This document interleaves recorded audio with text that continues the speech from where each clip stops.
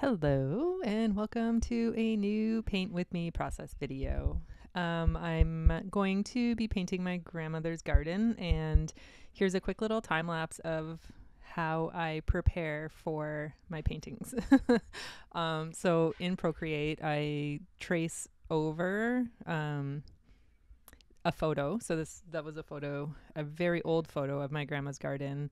And I just did the line work, and now you see me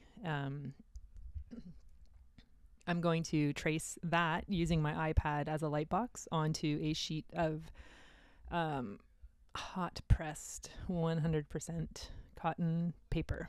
It's a 5x7 sheet. And you'll see my luck with color pencils continues. I'm using a green Prismacolor Color Erase pencil here for the line work. I don't know if this is technically considered cheating, but when I want my line work to be precise, this is how I do it. I use my iPad as a light box. Sue me. Today I'm using Liquitex Acrylic Ink as my base, and I have a set of 6. I have a set of 5, and then I just bought a green. So I have like the primary set, which includes burnt umber and a black and a white and a red and a yellow and a blue. And I just bought a transparent sap green, which makes really, really nice greens. You'll also see that I will be using the Prismacolor Premier Color pencils, and also my limited set of Neocolor 2s, which are a water-soluble wax pastel from Caran. The acrylic inks come in these little bottles that have, is it a pipette, where you just squeeze out the paint, and a little bit of the color goes a very long way, especially when you're mixing it with white. You'll see how bold the color is, but the sky in this photo is very muted. Actually, all the colors in this photo are muted.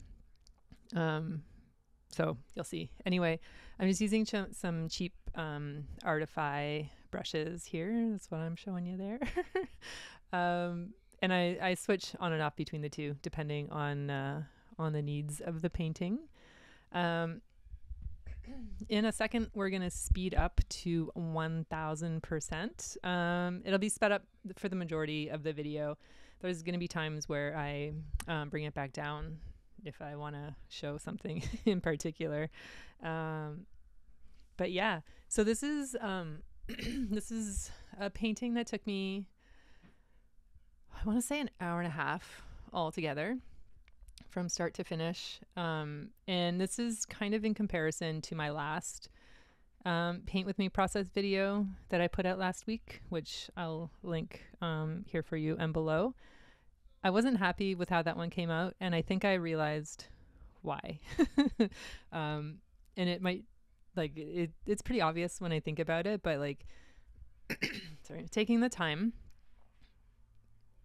to do it right makes for a better painting. Like, taking the time here to fully cover the background, and I fill in the whole canvas paper here before I go in with the colored pencils.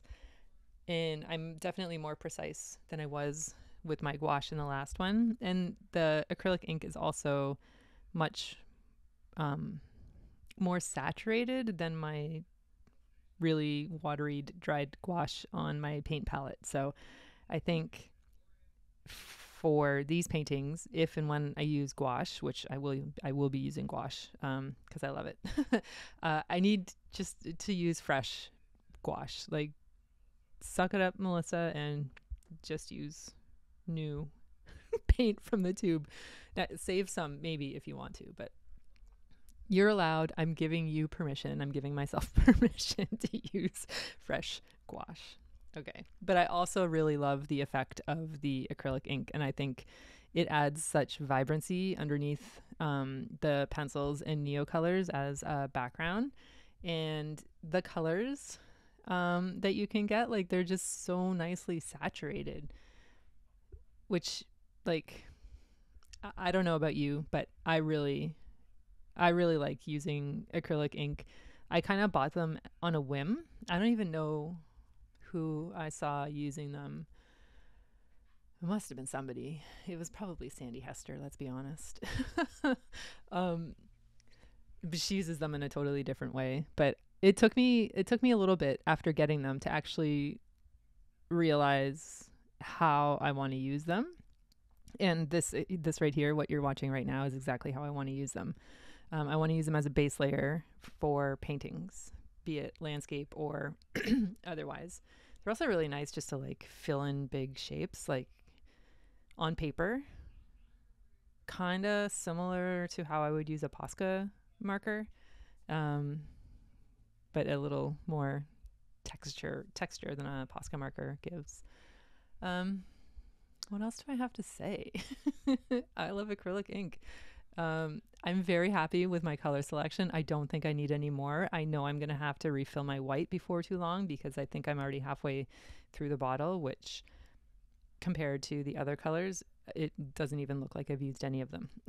So, yes, white will be the first on my replenish list. But aside from that, now that I have my new green, sap green, which I was fine just mixing the yellow and the blue, but the sap green just makes it that much easier to get nice greens, and adding in a little bit of that burnt umber and a little bit of red just to like dirty up the green. Y'all know you all should know that I love a dirty green. Although this painting doesn't have very much of that. Anyway, that's my love of acrylic ink. And here I'm just kind of filling in any last minute blank white spots, just to make sure that everything is fully filled in. And now comes the colored pencils. In my last video, I mentioned I was on the hunt for new greens and something other than Prismacolor. And you'll see there, I bought another Prismacolor. I bought a color called Artichoke, and it's like this dirty yellow green color. It's beautiful. It's not dark. It's definitely not dark. But it's very nice, and I'm very happy to add it to my everyday green yellow selection. I also got two, I think, what are they? Is it Faber-Castell Pitt pastels? I'll have to look it up. I'll put them in the description below, but they are definitely Pitt pastels. I have no idea what they are, what their purpose is. But when I tried them at the art store and I just started to scribble, I got a Paynes gray and maybe like a chromium oxide green, something like that. Some sort of green, like a olive green. Maybe it's an olive green. I don't know. Rewind the video if you want to know for sure. But I will list them in the description below. Oh, there's the green. I can't read that. And for whatever reason, I'm telling you that it's real time. We're in real time right now. But you can see how nice and like, not thick, but like opaque these Pitt pastels go down. It's very satisfying. They work over the acrylic ink, but they don't work over the Prismacolor, which I think is a little bit strange. I was surprised when I was using them yesterday on a painting that I made, the same process using acrylic ink as a base layer. I was really surprised when they weren't going over the Prismacolor. If anybody knows why that is, maybe Prismacolor has oil in these. Don't work over that. I don't know, or wax or something, but acrylic ink is pretty waxy.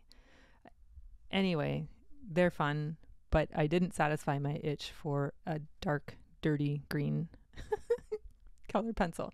So please, if you have specific colors, specific brands that you think will work for me, I need something darker than like the dark green Prismacolor. In the meantime, I'll continue using my indigo blue. That seems to work fine. We are coming toward the end of this video. And I haven't talked anything about my grandma and her illustrious, wonderful, epic garden. Yeah, her garden was the place to be. It like whenever we would go over there, we would always play in and around her garden. She let us get our hands dirty in the garden. Every year she would plant pumpkins for each of the grandkids, and we would carve our names in like the baby pumpkins, and then when they grew bigger, our name would be huge stretched across the pumpkins, which is was like really, really cool. And yeah, my grandma is my like model for life. Even though I will never be a grandmother, just the way that she cared for people and just her kindness in her everyday life and everything. Yeah, I want to be Grandma Martin when I grow up. that's that's who I strive to be. Anyway, here's a tape peel for you. And when I slow it down to real time, which you see here, it like feels like slow motion, but this is real time because this tape is way too sticky for paper. I need to get some proper, like, I don't know, paper tape. I have ripped paper before. Anyway, here is my messy desk, the aftermath of the painting, and then some nice juicy close-ups of the texture, which I hope come through. Oh, sorry, my inks first. But yeah, I definitely learned a lesson after last week's video and this week's video in that I need a solid base before I go in with the texture, and I also need to spend time on the texture and not rush it. Having the time to just sit and look and then realize what's missing. And yeah, I like this. I've painted my grandma's garden a few times and they never disappoint. Anyway, thank you so much for watching, and I will see you in the next one.